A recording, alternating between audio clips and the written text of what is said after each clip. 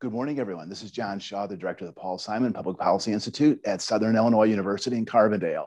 Thanks for joining another installment of our series, Understanding Our New World. And today we're really privileged to be joined by Tim Knight, the president and CEO of the Robert R. McCormick Foundation, which is one of the key institutions in Illinois. It's a powerhouse in Chicago and a major force in philanthropy across the country. Tim has an interesting background. He's from Flint, Michigan, went to Marquette University as an undergrad, went to DePaul Law School, has been a lawyer in Chicago, had a stint in London as well, came back to Chicago, has had an amazing career at the Chicago Tribune and the Tribune Company, was also the publisher of Newsday. And he's also been a real entrepreneur. He was involved in co-founding a firm called Classified Ventures, which created, as I understand it, cars.com and apartments.com, two really innovative websites and businesses. So he's been the president and CEO of the McCormick Foundation for about a year, started late March of 2020. So entered just as COVID was descending upon the country, but has really taken the helm of the foundation and is thinking hard about the ways it can be even more powerful and strategic in Chicago and Illinois. So with that, Tim, thanks so much for joining us. It's great to see you. Great to see you, John. Thanks for having me here. Great. Well, Tim, let's talk about growing up in Flint, Michigan. I know you're one of 6 kids. Your dad, I think, was a Marquette alum, was a dentist. Tell us about kind of the early years in Flint and then how you ended up at Marquette. Sure. So I had a great classic Midwestern smallish town growing up. It was terrific. For high school, I went to a Catholic high school, which was the only one in the county. It was in downtown Flint and kind of the north end of Flint, which is, a very economically challenged area. So it was my first exposure to, not only the diversity that the city has to offer, but a lot of the challenges that in parts of the city that, where I was growing up, I didn't get to see as much. And so really learned, more and more given the kind of the Catholic faith-based giving back ethos, how we got involved in the community. But watched Flint go from a town that was the headquarters or founding of General Motors, real power in the 40s, 50s, and 60s, 70s, economic, many people going into the middle class through having these jobs in the factory, to watching it be overtaken by competition and the city slowly shrinking. So it really gave me, I didn't realize it then, but a really good idea of the issues that we face in Chicago, especially on the south and west sides, how the communities need to be invested in for the long term. So it was a great childhood, and I was very privileged. I had a great mother and father. Well, and then as I understand it, you maybe were working for your dad's dental office, and found that you really liked the numbers, the bookkeeping, the accounting, and that actually sort of informed your decision to study accounting at Marquette and kind of take you in that direction. It did. I found out I had really bad eye-hand coordination, so being a dentist was not going to work, and did like the numbers really well. And when I went off to college, became an accounting major. And when I went to law school, we knew 2 lawyers growing up. One was a criminal defense lawyer. I didn't want to do that. And the other was my dad's tax lawyer, who seemed to have a pretty good life. And so if I had followed my initial inclination, I would be a tax lawyer in Flint, Michigan right now, as opposed to doing what I'm doing. So it's the benefit of being open-minded about career opportunities. And then you started, it was Skadden Arts was a firm, and it has, I think it's a New York-based firm, has a big presence in Chicago. You worked there for a while, and then you worked overseas, as I understand it, and then came back to Chicago and started with the Tribune. And tell us about, your early years with the Tribune, what that involved. Sure. So I was coming back from London. London was supposed to be, for Skadden, was supposed to be a 3-month summer assignment. I stayed 2 years, because it was, very open-ended and a lot of great opportunity, and traveled all over doing work, mainly in Eastern Europe in the middle 90s, doing privatization work following the collapse of the wall. So a lot of interesting work there, but wanted to get back to Chicago, wanted to stay in the Midwest, really didn't have a path with my law firm to do that. So, by happenstance, got hired by Tribune as the mergers and acquisition lawyer. And Tribune at the time was doing a lot in digital investments. So they had made an early investment in what became AOL, and it paid off handsomely for the company. So they were reinvesting that. And within a year, I was assigned to help create Classified Ventures, which was an idea that the strong automotive recruitment in real estate advertising that supported the paper that allowed to fund the journalism, if you will, was going to be, this thing called the internet, and digital was going to come in and really wreak havoc on that revenue stream. And so how do we essentially create a business that would help us continue to fund journalism? And that was the whole idea in the late 90s, early 2000s, was like, what are these new revenue streams that can support the journalistic mission long term? And the Tribune Company, I mean, it's such an important institution in Chicago. I mean, talk about, sort of the relationship between the Chicago Tribune and the Tribune Company, which as I presume also runs WGN TV and radio. Tell us about that larger entity. Sure. So late 90s, early 2000s, as you said, Tribune Company was, a leading media company in the country. It probably, in some ways the world. Didn't have international, but all over the United States. Initially 4 newspapers, 2 in Florida, Chicago, and 1 small one in Virginia, and growing TV presence, right? So consolidation was going on in the broadcast area. And then it had an education division. So it was taking the money that the newspapers and TV stations and reinvesting it. The digital part was the essentially the 4th leg of a stool, if you will. And it was, how do you grow to be, we believed in consolidation in media, which is what has happened. And how do you be a consolidator? And then in 2000, Tribune acquired the Times Mirror Company, LA Times, got very big, .com bust. So there was a lot of changes going on. So the early 2000s was, if you look back, was where media really, kind of fragmented and then came together in different ways. You have cable. So now you have Comcast and Charter and the cable operators. Google wasn't even around. So Google, Microsoft for a long time, we thought was going to be our biggest competitor. They were trying to do a lot of things in local media. So it was just a real, great time to be in that business. And the Chicago Tribune was, extraordinarily successful. A lot of Pulitzer Prizes, hard-hitting journalism, was the flagship paper of the company, and really did it continues to be a really important institution in Chicago and the Midwest. Now, what is the relationship between the McCormick Foundation and the Tribune Company, apart from the fact that you're both, in some sense, kind of progeny of Colonel McCormick? I mean, is there always been kind of a symbiotic relationship between the two?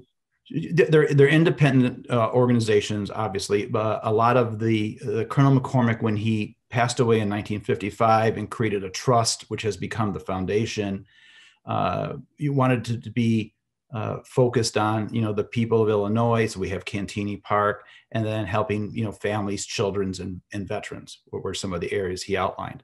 And the board of the foundation historically was made up of executives from the Tribune Company, right? Who knew the Colonel either in the early days, or people who knew the Colonel. And so it was really implementing his ideals and principles in the grant making. And the major asset for a long time of the foundation was the stock of Tribune Company. And as that was successful, the foundation became very successful as well and had more money to grant. Well, I want to read just a couple sentences from your mission statement, and maybe you can drill down a little bit, because you've kind of alluded to it, but it reads: to work with communities in Chicagoland and across Illinois to develop educated, informed, and engaged citizens. Our aim is to assist communities to strengthen democracy and help ensure that all families and children have the opportunities they need to flourish. Deconstruct that as to Sure. what that means in kind of practice for you. Sure. So as we're moving forward now, and we're actually looking at tightening that up even more, the mission and the vision of what we want to have go on, where we see we can have an important contribution. So it does center around communities, and communities that have been underinvested in, and we believe strongly that the United States is the best country in the world and offers all people a lot of opportunity, and they can fulfill whatever destiny they have, but not everybody starts with the same level of opportunities. And so how do we make the playing field slightly more even by giving resources to communities that can use the investments? So we're focused on early education, and research has shown that strong early educational development and being ready for kindergarten and doing well on your third grade math and reading scores really is a great proxy for long-term educational success. And we believe that a strong educational system is a path to, call it better wage jobs and family wealth. We're starting to look more closely at investments in communities. And so we focus on two primary communities: a Little Village, which is a Hispanic community, heavily immigrant from Mexico, and in Englewood, which is a African-American community. So we are looking at programs to support the communities there. We have partners. We are driven by what the community's vision is for their community. It's not our vision. And so how do we help invest there? And then we partner with United Way and 10 other communities as well on the south and west side and some of the essentially suburban areas around Chicago. We have a strong commitment to veterans.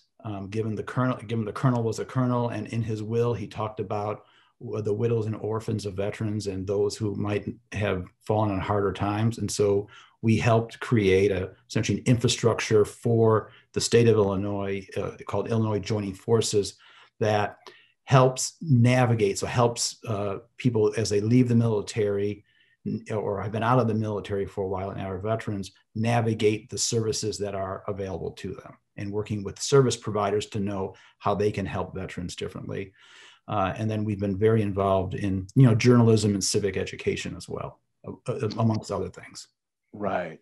I wanted to read something from your website on your approach to grant making, which struck me as really quite interesting. You say, we're committed to having measurable systemic impact on the areas we invest in and holding ourselves accountable for these results. Mm-hmm. Drill down on that a little bit in terms of just the ability to have measurable and systemic impact. So it's not without its challenges, right? But what we've been doing is, so we help fund an aggregation of a variety of data sources for different communities around Chicago. That gives us essentially a benchmark, and for us to take a look, and when we work with communities, share that information, whether it's graduation rates, healthcare disparities, educational attainment, whatever it is. Let's understand where we are and what does the community want as far as improvement, and then how do we help invest on that. And when we think about systemic, it's a combination of direct service. So how do you handle the need, but how do you make some investments in longer term? We're very patient. We're going to be around forever. So we can take a very long view of investments and be patient to have that pay off for the communities. We had an interview about a year ago, I think, with Angelique Power from the Field Foundation, and they had kind of an innovation in terms of mapping, in which they tried to kind of drill down on areas and just find out where are the educational challenges, where are the crime challenges, that sort of thing. I mean, that seems somewhat related to what you're. Yeah, very similar, and we know their work, and we're trying to share more work. We're in the process right now of mapping the communities we're in on even more of a micro, and understanding essentially what block every school is on. Where are there early education centers? Where are there other community institutions in those neighborhoods? How far are they from transportation? Where's the retail corridor? Because the more data you gather, and I find mapping to be really a great way to get people's head around what's the data saying, as opposed to just being kind of the raw information.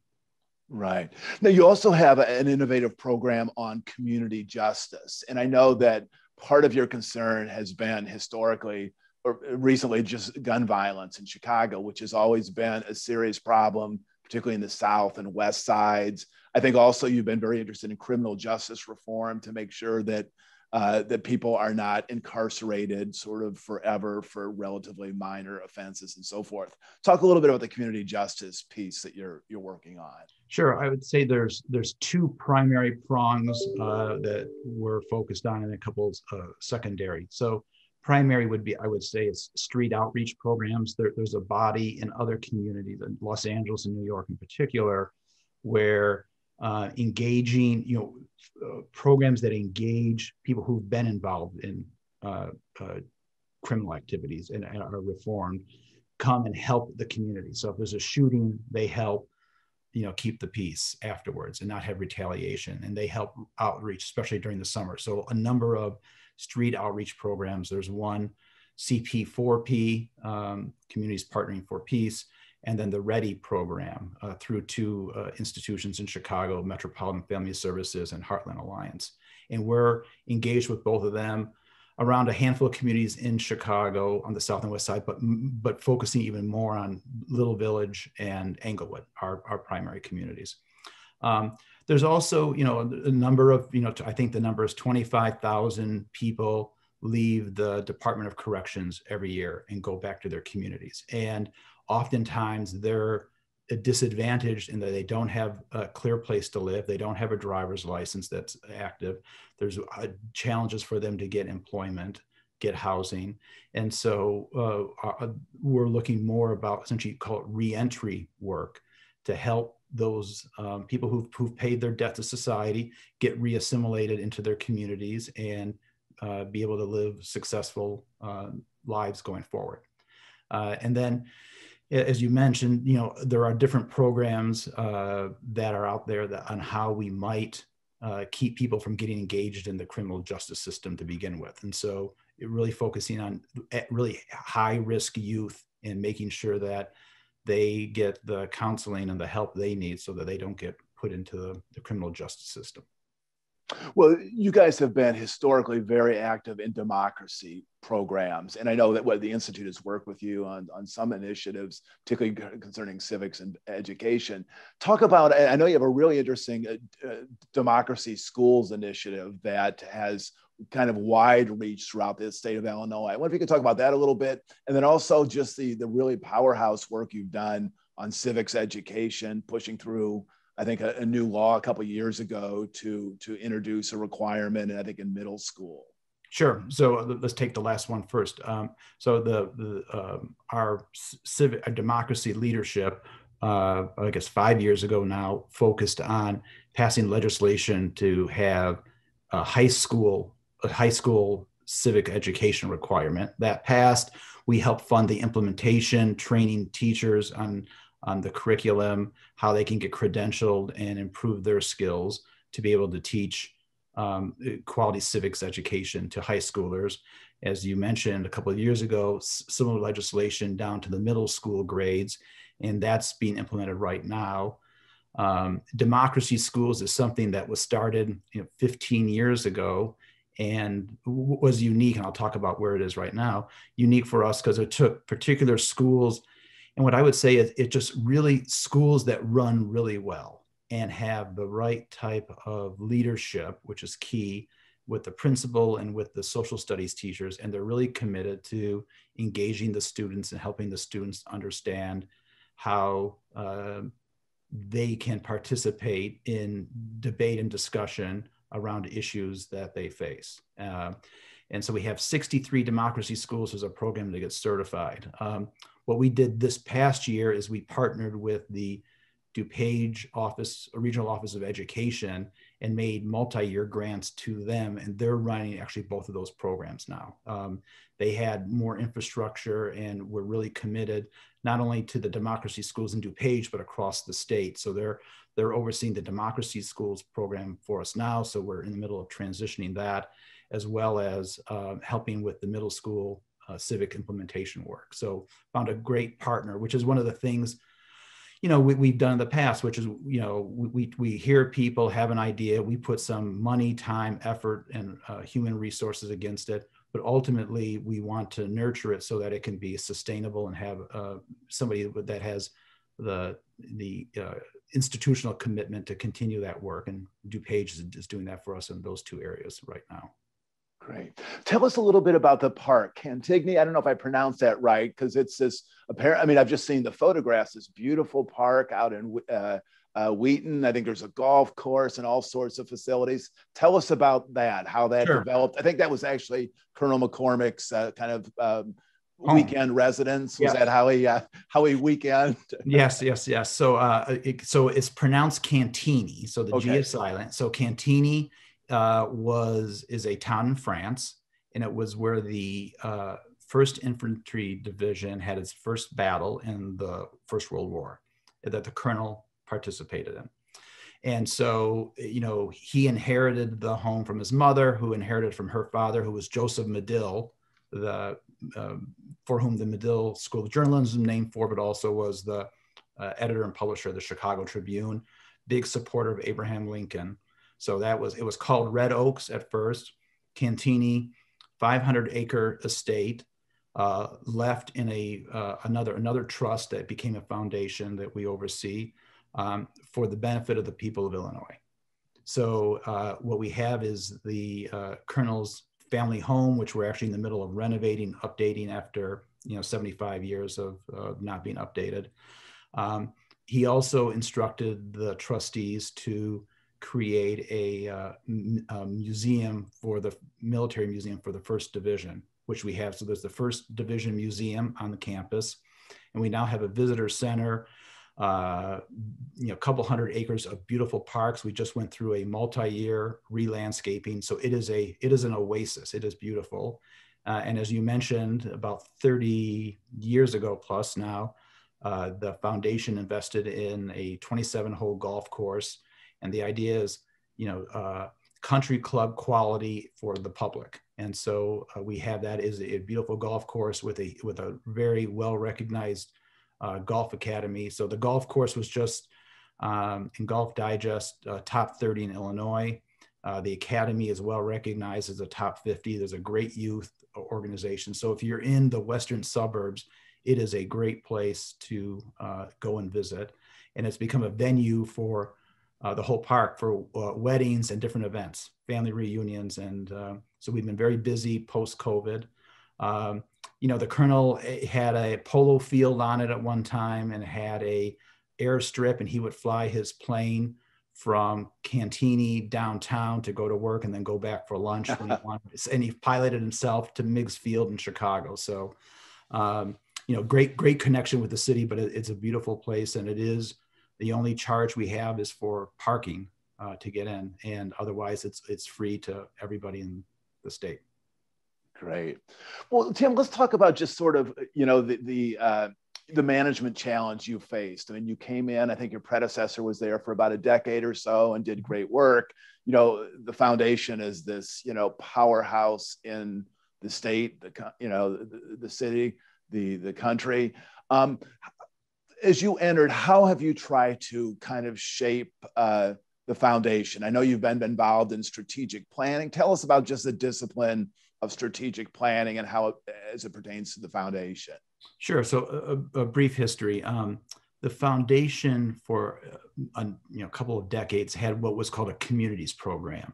And so worked with TV stations, newspapers, sports teams around the country. Some were Tribune, some were not Tribune, where those entities would use their essentially promotional power, fundraising power, to raise money from the public, and the foundation would match 50 cents on the dollar raised, and then work with essentially the local organization to grant to the local communities.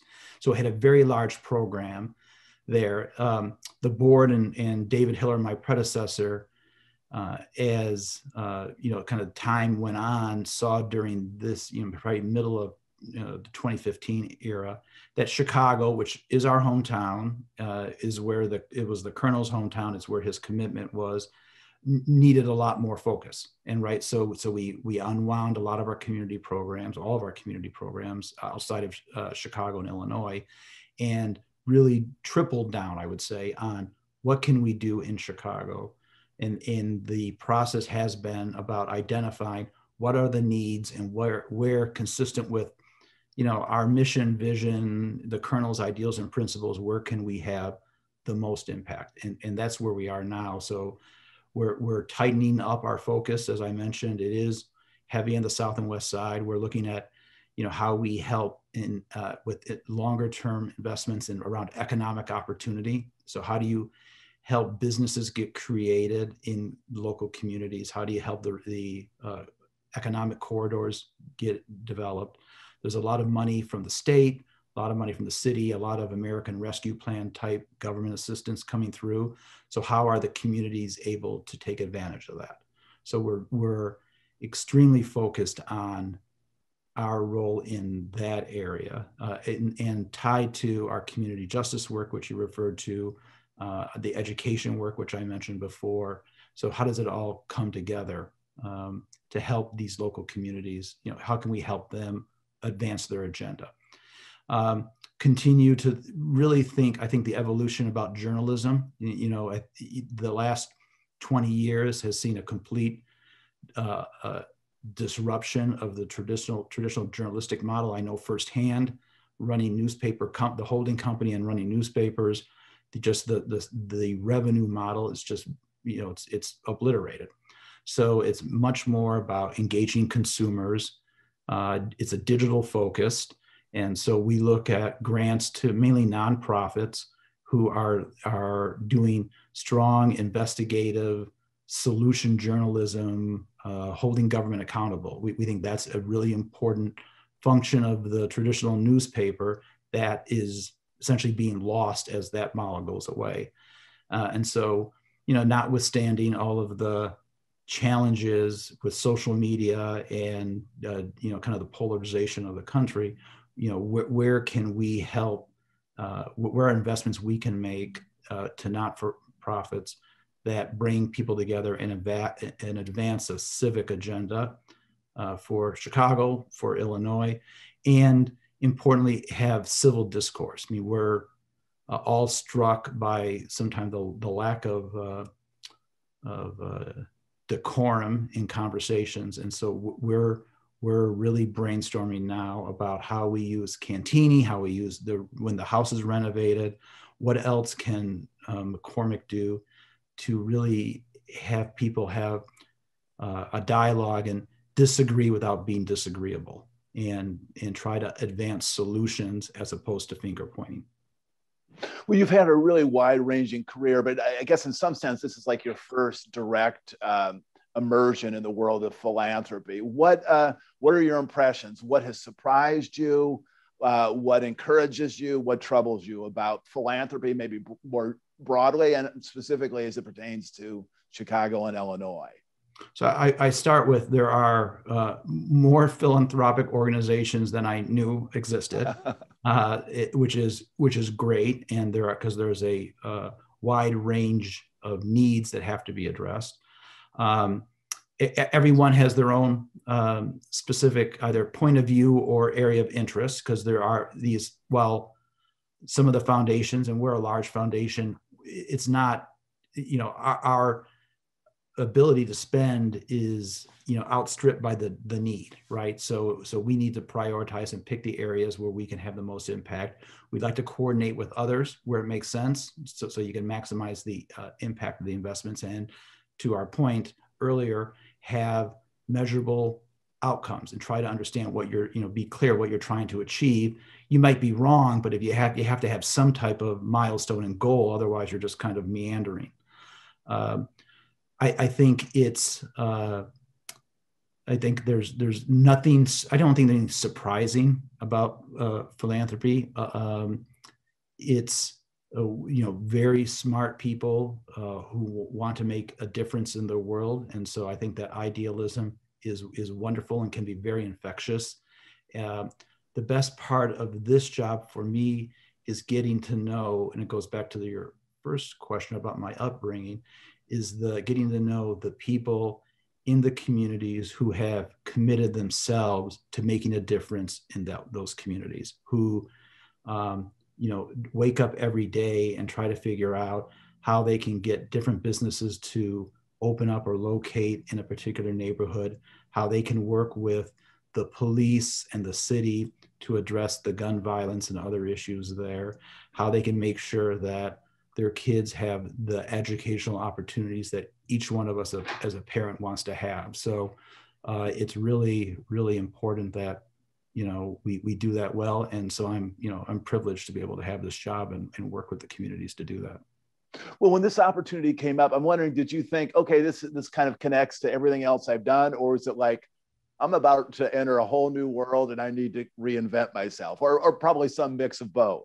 It's probably a mix of both. I knew, David Hiller, my predecessor, and I worked together at the Tribune. We're very good friends. I knew when I ran Newsday and at the Chicago Tribune, we were partners with the McCormick Foundation in our local charity operation. So I was very familiar with it, probably more so on Long Island when I was running the newspaper, and we had a very large presence in our Newsday charities with the McCormick Foundation. And we had, different kind of fundraising activities there. For me, it's almost like a culmination of a lot of, as you listed my background, it is not linear at all. And so it's somewhat eclectic. And I think that this is essentially a culmination of a lot of it. It's, running a foundation is running a business. It's, it's a big organization. We have people, we have an endowment we have to manage well. We're in for the long term. I have a board that I report to. I have our colleagues that I need to align and motivate and help support and develop. And so those skills I had for running the businesses, but it's the, how do we take those activities, those people, those resources, and really have the most impact in the communities that we're trying to serve? What is it we want to do, and how do we get it done? We've been around for 65 years. The next decade is, I think, a pivotal time for the country, for the city, and I think we're positioned well to help, advance some agendas if we can. How has COVID affected the foundation? Well, I mean, as you noted, I took over the end of March. So I briefly met my colleagues in early March, right before the shutdown, in like a 1 hour meet and greet, both downtown and at Cantini. And then, got to know everybody via Zoom, right? And I had used Zoom like 5 times before in my professional career, but not as intimately as I've learned how to use it now. So I think for me, leading an organization, new executive, new, area. So it wasn't like running a newspaper. So it was different. Philanthropy was different, a learning curve, but jumped in. And in some ways, even better, because we were really focused on COVID and how do we help our communities with COVID. So we immediately, especially after the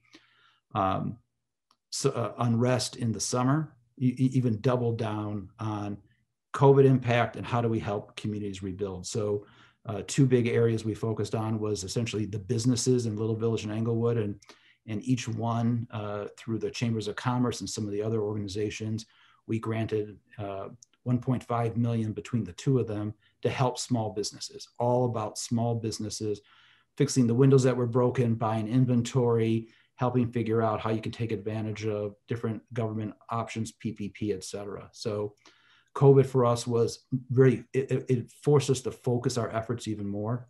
And I think we really came together and aligned even remotely, which is what we did as a team. And the board was extraordinarily engaged and supportive. We had regular conversations with them. And our mantra, because it's much like the Colonel, if you read about the Colonel, it was about action. So we're not about a lot of words, we're about doing things. And so we put a lot of money to work really fast. Tim, we've had a couple questions emailed in, and I'd like to read them to you. The first comes from Catherine from Chicago, who wants to know about the ongoing role and responsibility of the nonprofit community to ensure and engage and inform citizen culture in our communities, both in Chicago and statewide. So great question. Obviously, as I mentioned, education, kind of the educational system, the civic education, driving people to understand, why do we have the particular government structure we do? How does it compare to other structures? While not perfect, it's our opinion, it's the best that's out there, as Churchill would say. So continuing that prong. And then, as I mentioned, we are, and I don't have the answer to it, I'm not sure anyone does, on, essentially what's the next model of journalism that helps hold government accountable to do what it's supposed to do. And one of our, we're not in gotcha. We don't like gotcha journalism, gotcha investigations. What we want is deep, thoughtful investigations and we're looking for partners who can identify solutions that government officials should consider to help benefit communities, the city, the public safety aspects of it, whatever it might be. But we need people to think about solutions and take action against those. But there's a lot of, I think it'll be interesting. There's a lot of money flowing, especially the federal stimulus money and the recovery money, that bad things can happen with that much money flowing around. And so how do you make sure that it gets to the right people, that it's done equitably, and that it's helping the people it's supposed to help and not being used for inappropriate ways? Okay. Jennifer from Chicago, playing off that, says, please provide your insights about the mass exodus of journalists during the Tribune buyout, and more broadly, the consolidation of the media in the United States. So if you want to take the broader question, or however you'd like to respond to that. Yeah, so I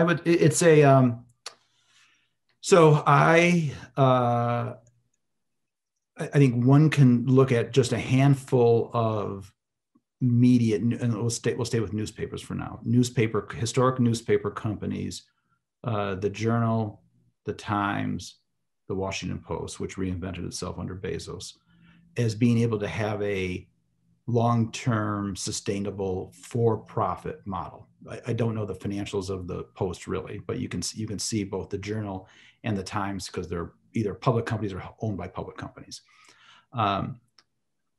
Others who do great work, my old place, Newsday, Minneapolis Star Tribune, Los Angeles Times, are owned by wealthy individuals who probably run it at best break even, maybe a slight loss, maybe a slight profit, but it's committed to the long term, and they continue to staff strongly with their journalism. And importantly, in this dynamic we're in, and always, they need to be serving their community well, otherwise people won't subscribe to it, whether it's in print or digital. And so I think that is what you're going to see survive.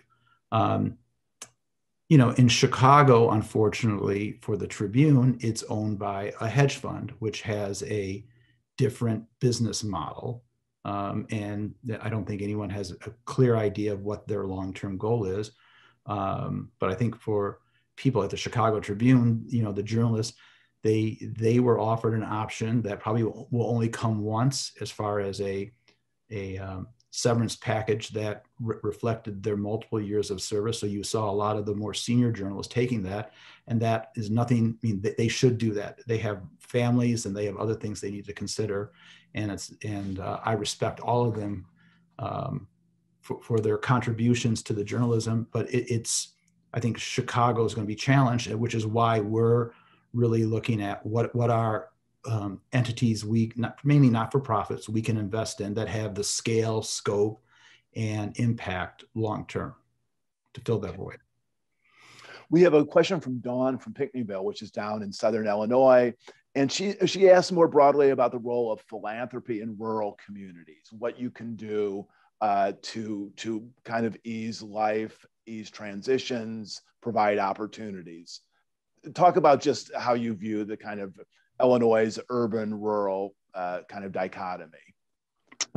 I'll be perfectly honest that I am not that well versed in it. I do follow a little bit the community foundations that are around the state and essentially around the country. I think those are very good models. Obviously, there's private philanthropy in a lot of these smaller communities, but I think the community foundations can have a real strong impact. Our our statewide work with respect to this particular question, separate from our work in education, which is kind of more systemic around the entire state, but on early education, would be in our veterans work and in the investments we made with Illinois joining forces and some of our other partners in the veterans work to focus on rural veterans. But we focus mainly in the greater Chicagoland area as opposed to the broader state. Well, Tim, we have a lot of students watching, and you've had this remarkably interesting, diverse career. I mean, what advice would you give to students as they are approaching their professional careers in terms of taking chances, sort of focusing interests? I mean, what have you learned over your career that you would tell students as they think about their careers?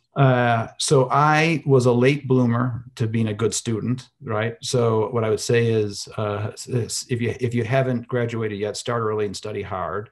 And it is about a ton of effort. And so, I mean, that's long hours. And so I worked at a very large, impactful law firm. And, it was a lot of long hours, but I was willing to raise my hand to do things, to learn. And when given a chance to, I worked for a while I double duty as an associate, and then I worked out at a client's, part-time too. So learned a lot there, right? A lot of people didn't want to do it. It thought it was, where was it going to go? Learned a lot, raised my hand to go to London, supposed to be 3 months, stayed 2 years there, raised my hand to go to India to try to work on a project in India. We worked on it all through Eastern Europe in the mid 90s, great opportunity, raised my hand for cars.com and apartments.com. So it really is, just taking chances, I guess, right? And being open and knowing they're all not going to work out. Some of mine have not worked out as well as I had hoped they would, but if you apply yourself and, you treat people fairly, it's a small world. Yeah. I mean, you come back to the people you deal with early in your career, you will deal with late in life, more likely than not, even in a big city like Chicago. So treating people well, taking chances, working hard.